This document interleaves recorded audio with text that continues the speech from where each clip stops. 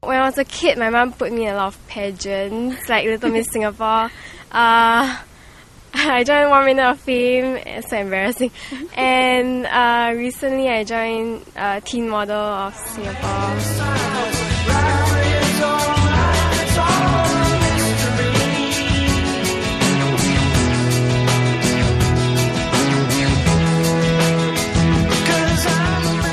My mom, she likes me to be exposed to these kinds of competition. She likes me to join just for exposure and experience. Yeah. Okay. For those pageants, I overcome my fear, like stage fright and all.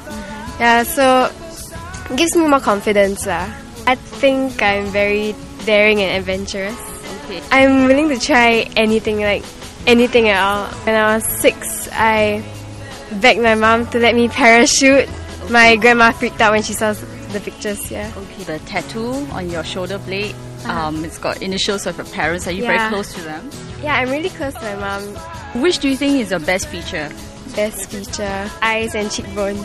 Okay, and they come from your mom, I guess.